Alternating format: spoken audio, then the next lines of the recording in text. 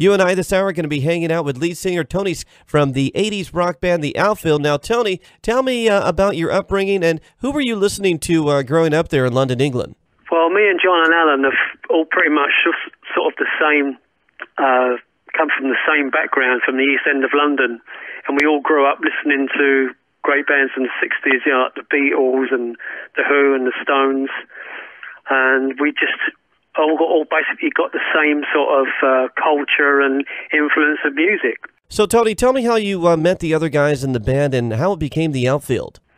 Well, we've been in bands, John and Alan, we'd been in bands before, and we'd sort of, just before the punk era exploded, and we was in like a progressive band.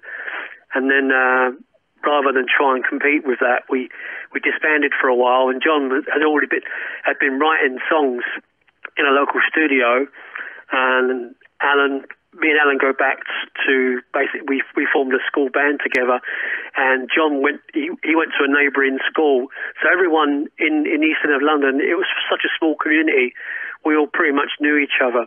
So we go back quite a few years, about 30 years.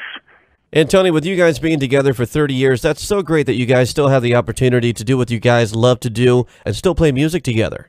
Yeah, we still love making music, you know, because we just, you know, it's our favourite hobby. And, you know, obviously when the Play Deep took off, you know, we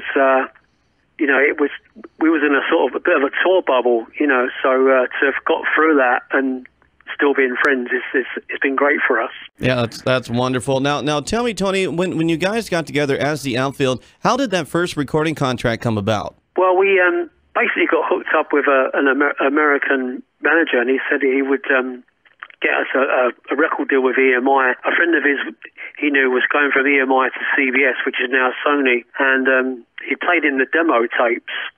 And we basically got a record deal just on the strength of the demo songs and a photograph.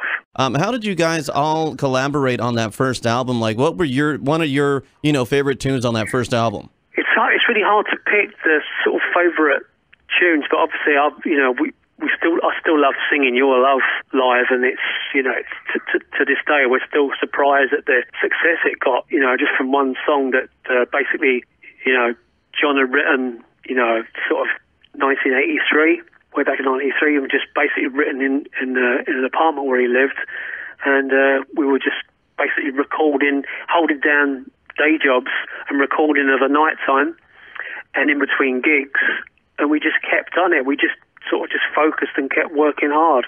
Right, and I love that song, Your Love. I get a lot of requests for that tune. They're like, and like, it's callers will call up and they'll sing it to me, and I'm like, oh yeah, The Outfield. That's a great song. That's a great song. I'll play that. What a great song that was. It's weird because the first single off the album was Say Isn't So, and because it did well for us in territories, but not nationally. And we went home in 1985 for that Christmas, and Your Love was just put to AOR radio just to keep us on the radio while we were off the road, and it just grew and grew and grew and got so popular that we were quite amazed at how popular that song was and still is today. So, Tony, tell me a little bit, what are you specifically doing these days? Are you working on any solo projects or just with The Outfield exclusively, or what are you working on, Tony? Well, basically just the three of us have been, as I said, we've known each other since school, so we've never really wanted to work with anyone else. We've just been really good friends and just, we're just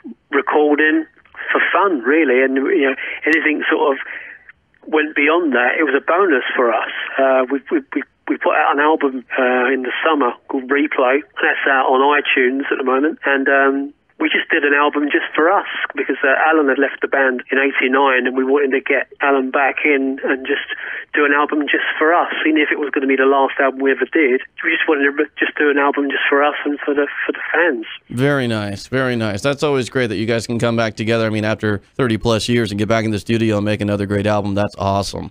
Yeah, because we love recording. The day you stop enjoying it is the day to stop altogether. Because a lot of bands get together again just for the money, and we just like just making music together. I totally agree, Tony. Tony Lewis, thank you so very much for being part of the 80s experience tonight. I really appreciate it. Thank you, Jeremy. Thank you for inviting me onto your lovely show.